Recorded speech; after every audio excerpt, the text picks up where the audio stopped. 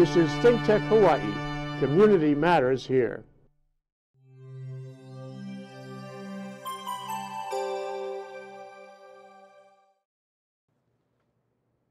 Well, aloha! How you doing? Gordo the Texar here. Welcome to a wonderful and exciting episode of Hibachi Talk. This is going to be an interesting one today because we're going to talk a little bit about politics. And I normally don't talk politics per se, and I don't endorse candidates, but I'm inviting every candidate running for any office, if they want to come on the show, please do, and we can get to know you a little bit better and so on. So I have Natalie Iwasa here. Natalie's a CPA. She's also a CFE, and that's a Certified Fraud Examiner. Yes. So you've also got that as your background, and you're going to be running for City Council District 4, your candidate there. Yes. So, and I've known you for a number of years because I used to live in Hawaii Kai and so on, and you're, one of the things I've always appreciated about you is you're always active in the neighborhood board. You're also known as the bike mom. You're very active in city council. When I was, with the Haddam administration, I actually was one of the few, I think, notice I say few, that looked forward to you coming in because you had your facts and your figures and everything in order, and you were bringing up points with the facts. There was not emotion into this thing. It was just facts and figures. So I appreciate the fact that you've agreed to come on this show. Thank you for having me. This is going to be fun.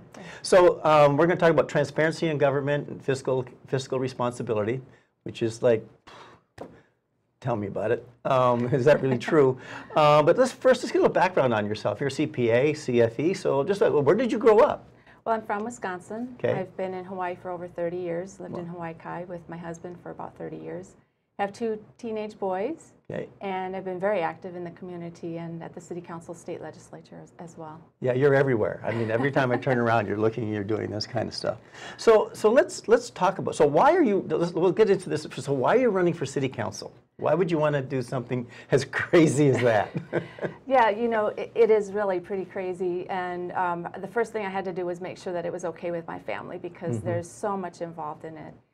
But, I've paid attention to what's been going on at City Council and within the city for at least a decade now. Yeah. And there are so many things going on that I think are not done correctly or for the benefit of the people actually in general. And so I believe with my background and my activities in the communities, I can actually improve things. Yeah, you bring 10 years of experience. Yes. Even though you haven't been on City Council, I mean, you've been there enough that you bring 10 years of experience to the table. So you're gonna, this is your second try, right? You've done it, you tried once before. Yes. You got close. Yeah, I did pretty well for having not very much money, 22% of the vote, and that was actually, I thought, pretty good, and not knowing what is involved. Yeah, and not knowing what else it involved to campaign and so on. But you're taking a kind of an approach that I like. You're doing some things that are unique, and I'm going to bring it up just because we've talked about it. It's sign waving, okay? Just a sign waving situation. So okay. And so you've been asking. You've been asking your constituents what you think about sign waving. And I have a comment I'm going to add to you too that I didn't post on your Facebook, but so what's your thought on this? Well, I've been advocating for safe roadways for everybody for over a decade, and sign waving is inherently dangerous. I mean, we're out there saying, "Hey, look at me, here I am," and we have a lot of distractions already with people texting. So I won't be doing it. Yeah, and I appreciate your position on that. And I can tell you one time, sign waving. While I was sign waving for someone who was running for office, I saw a bus hit a light pole. Oh. Yeah, the mirror on a bus hit a light pole because he got distracted looking at everybody that was sign waving. Right. So, and what I have discovered on my inside side, sign waving is not so much, in my opinion, for whatever it's worth, it's not so much for the benefit of the candidate. It's the candidates competing with each other to see who can get the most people out sign waving. That's really what it's really become. It's become the sign waving wars, in my opinion.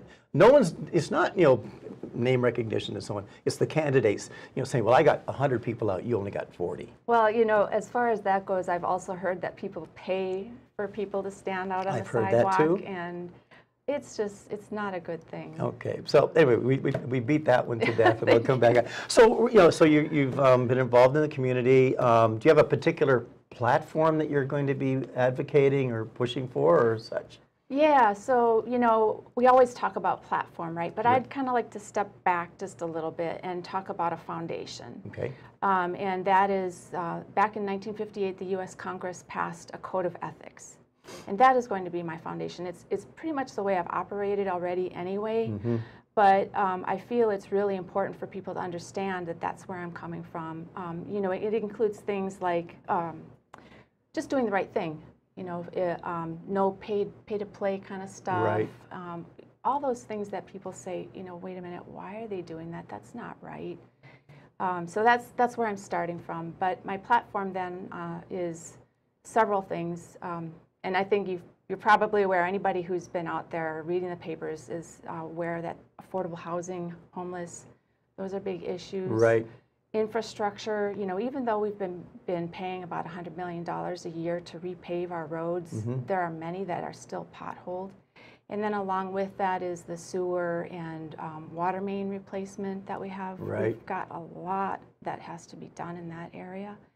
And you touched on government transparency, good governance, as well as money. Yeah, money. So those are my big issues. And yeah, and you bring some good talent to the table with your CPA background and the CFE background, which I think, you know, the fraud examiner piece is going to be a nice piece for you to get when you're looking at the budget. So, and we've been looking at the budget, you know, for over the years. Now, I will say on a transparency side, I will give the Hanneman credit for the transparency side. Up until his reign, up to when he was the mayor, the budget was never published online. And so under his mandate, we ended up publishing the budgets online, and that has continued. I think once it gets up there, it's hard to stop it. Right. Not necessarily everybody's looking at it, but the budget is there. So for the viewers, if you want to, just go to City and County of Honolulu budget, and it will come up, and you can get right to the website, and you can get every bit of detail from every department. Right. And you can see the increases and what's going on. And I have to tell you about one that just blew me away from last year. So anyway, so let's talk about this year's budget. And Ray, you can pop up a slide. I think we have a slide on the 2019 operating budget, which is proposed at 2.81. That's 18. So let's stay here. We'll stay at 18. We'll come to 19. Sure. The surprise will come in a minute. So this was fiscal year proposed in operating budget in 2018, 2.45 billion. And when you look, and that was adopted, and a 5.1% increase. I'd like to get a 5.1% increase in my Social Security every year. That'd be kind of nice. That'd be terrific.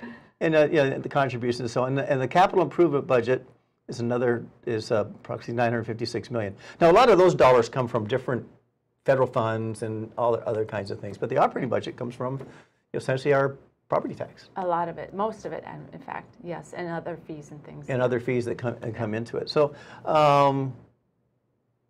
900, what is it? 900, let me look at that. And just, billion, that's what I always like to tell you. It says 2.45 billion. Right. So I try to get people to reflect back on what's the difference between a million and a billion, because really have a hard time. So here's three more zeros. Three more zeros on the end, right? Lots more zeros on the end. So a million seconds is 12 days, and a billion seconds is 32 years. So when you're looking at this is not millions as in 12 days. This is B as in billions as in 2 years. Essentially, one lifetime. It's one lifetime is what we've got here as the amount of this budget in this city. And it keeps growing. And it keeps growing.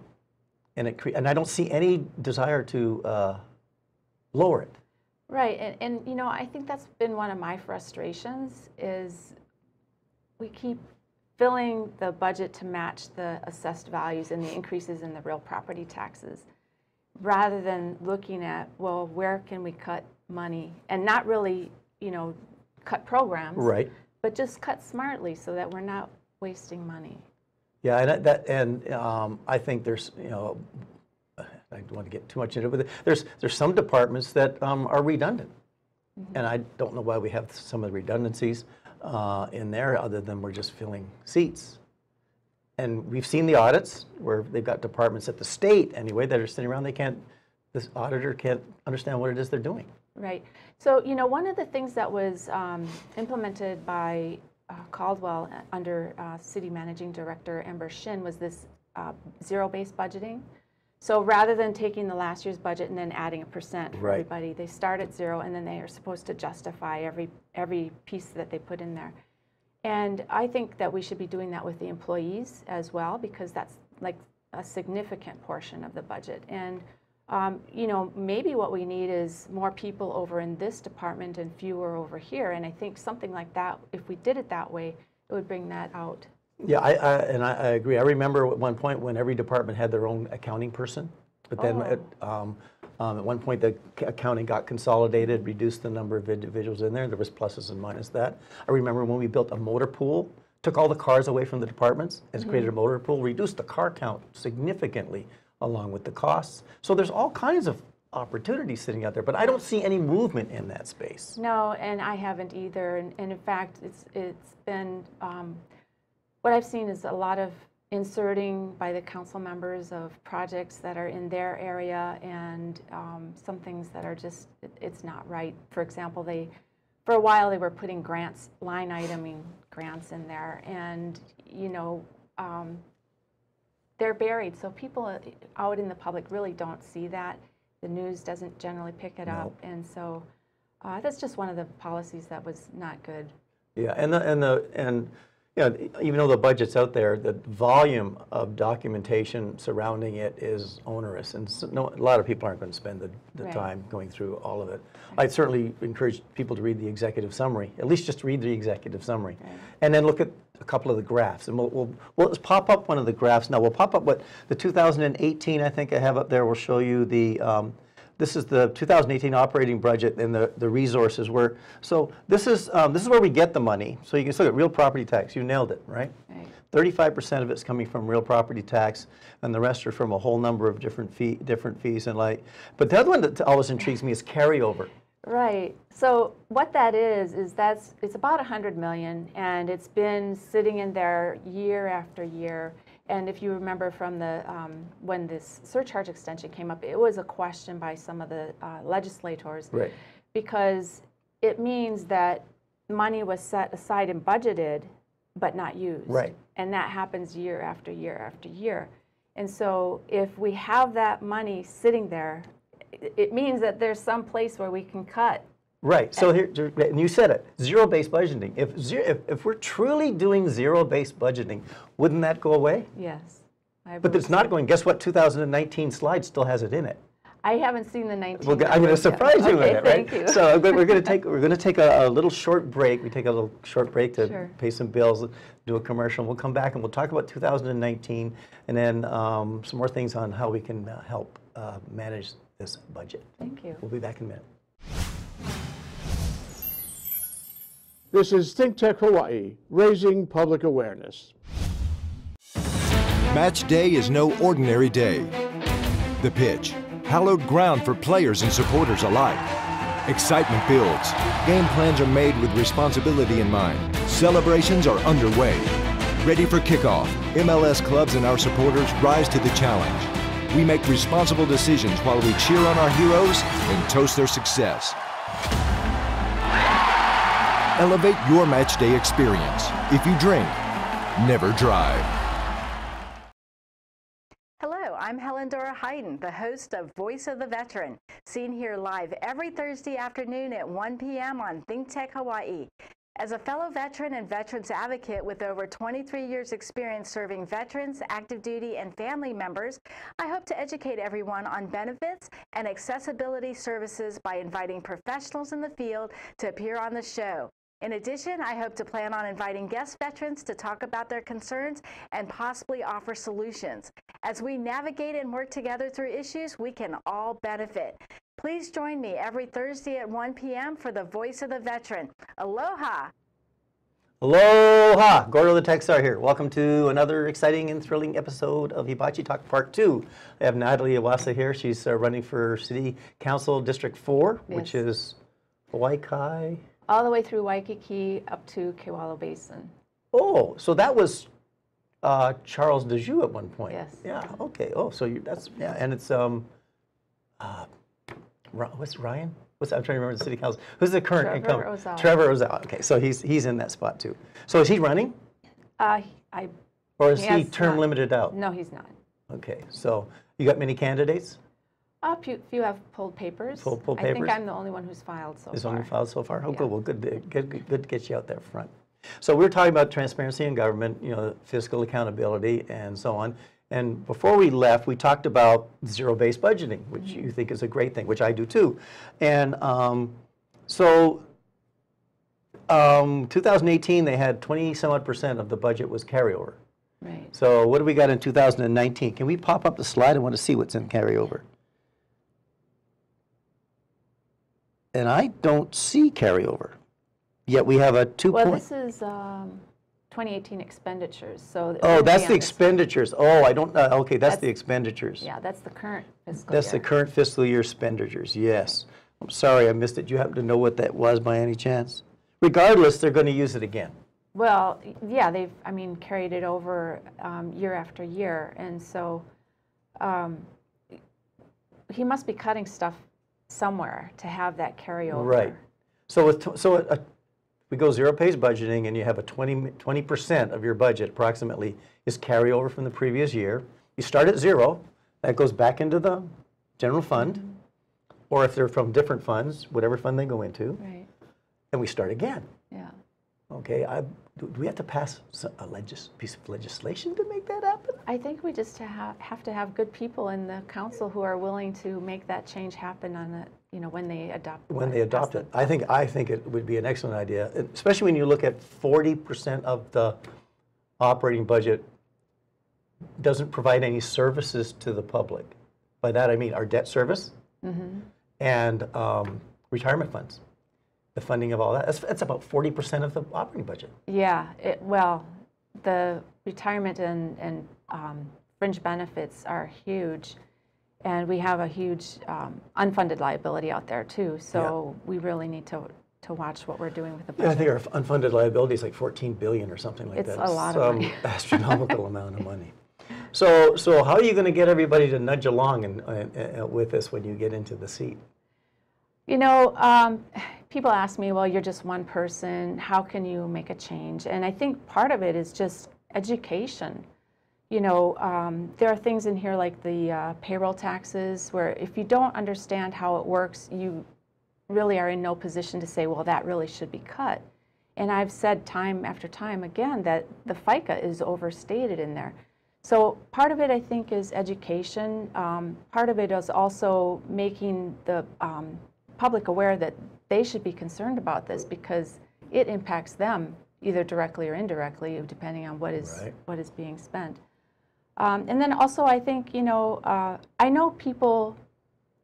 There's a lot of compromise that's involved, and I am open. I listen to people, so I think that's an important characteristic, and trying to make sure that things are done properly. So those are some of the things that I would try to do. So one of the things I had mentioned to you earlier is that there's programs that some governments have done called spend management, where they bring in issue an RFP, they bring in third parties to look at various departments and how they're spending their money. I'd love to get rid of this use it or lose it mentality, and that's what's there. That's why we have the carryover, this part, because people say, well, I budgeted it last year and I don't want to. I either got to spend it, or I'm going to lose it next year. Right. Well, how about the fact that you're going to lose it next year anyway? If you don't, if you budget for it and you can't deliver on what you said you're going to do, then we're not blaming you, but don't expect it to carry over into your department for the next year. Yeah. So one of the things I wanted to look at, first of all, I think that that RFP that you mentioned, having a company come in and actually look at what is being spent and how things can be done more efficiently is definitely worth taking a look at. But I just lost my train of thought. Been there, done that. I do it all the time. You should be my age. Shoot. So okay, so we come back to the fact that the spending is there, and I've got to bring up something, and I should have put the slide up, but last year in 2018, one of the departments, one of their administrative levels, had 8 employees in it. Their salary budget doubled. Oh. Doubled. The same number of people. And it was a budget issue. Yeah, no kidding. So how can that happen? That's a good question. Because the budget is divided into salary and current expenses, and the current expenses is supplies, equipment, that kind of thing. And so you're saying the salary portion? The salary portion of that budget doubled. It went up $900,000 for 8 people. Went up. Wow. I know, and I thought, this got to be a typo. I mean, it has to be a typo. It can't be right. I mean, there must have been something wrong. Yeah, something doesn't sound right there. That's why I didn't put it up. I said, there's got to be an error that was in there. But if it's not, and I look at 2019, which just came out, and I haven't looked at the detail, if that's in there with the new rate, then I'm like, wow. Yeah, that's something that would really need to be looked at. And, you know, there are other things in there, and I think it's really important for people to understand when they do things like vote on charter amendments, what the implication of that is. For example, we had the Office of Climate Change, and then the new Land Management Department, right? So when the Climate Change Office was discussed, they said, oh, we're going to have a grant that will fund that. And so I actually looked at the Office on Housing, which had 2 people, and I said, okay, well, let's talk about the cost, because we're going to pay for it at some point. And so I was thinking it would be about $500,000. Well, so we found out afterward the grant covers the executive director only for 2 years, and they staffed it with 6 people. Yeah. So, you know, we're looking at a huge amount of cost that voters, I don't think, knew about. And I was there, and I certainly didn't know about it. And then on the land management side, the idea was to pull people from the different departments, because it had been kind of separated, and so to make it more efficient, pull from different departments and make a new land management department that would control all of the city lands. So we were talking about, I guess, 9 people. Well, the current budget, if I counted correct, is 28. 28 positions. That's a little larger than 9. Yeah, and $2 million for that. So, you know, with the increase every year, this is going to carry on now. And we can't keep doing this. We can't keep adding people. We can't keep adding, and here's the thing to remember. These people will retire. And then these people will then be entitled to their retirement benefits. Right? That's going to be added to that continuing to grow pot. Right. So, yeah, so you've nailed it. And you talk about the, what's that department? Environmental Services. And all the different departments. I mean, there's like, when it comes to global warming, we have like, now between the state and the city, like 4 or 5 different agencies. And I'm still trying, and one of them, the state one, got nailed because they said they couldn't know what they've done in a year. Oh. And they've got 12 people in there, 8 to 12 people. And the auditor came in, there's no plan, no program, there's nothing, but there's a bunch of people there sitting there, we don't have what. So I agree with you, we should be looking at where are all these FTEs going and where are they? Yeah. And what are they doing? I mean, I had a bunch of spares when I came into the city, and I never filled them. We move people around. Yeah, so, you know, it tells us what the priorities are, because if you look at the Ethics Commission, they are funded for 6 people, and they've had a backlog for years. Yep. And I think that's one of our most important departments, because, you know, they handle people who might be taking advantage of their position, or the lobbyists, you know, so they're really important, in my opinion, but we have more people in the Office of Climate Change. And yeah, so more people in the Office of Climate Change than ethics. You just nailed it. That's the issue. Yeah. And so one of the things I've actually asked the mayor to do is expand the hotline. I guess there's an integrity hotline that's within the city, so only city employees know about it, and I think it's only open from like 7 to 4 p.m. And we really need to expand that to 24 hours a day. People have to be able to report anonymously. We have to have confidence that those any reports are going to be followed up on. And this is actually really cheap, relatively speaking, these days to do this, because it's become such an important issue, not just here but across the U.S. Oh yeah, the ethics department. When Chuck Toto was in charge of the ethics department, I really like that man. I tell you, every time I wanted to do something, I sent him an email or a letter. Said, okay, I want to do this, and he'd come back and he'd say, here's your pluses, here's your minuses.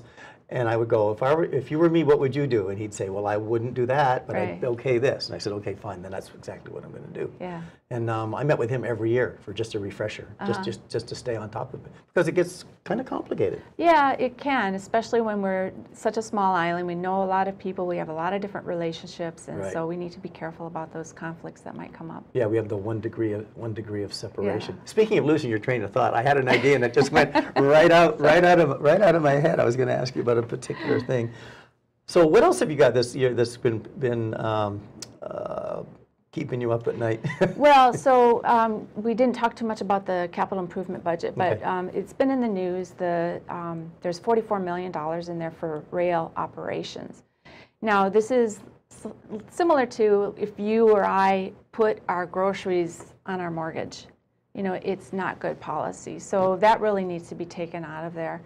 And then with respect to the rail budgets themselves, we have, again, looking at what our priorities are based on what is being funded.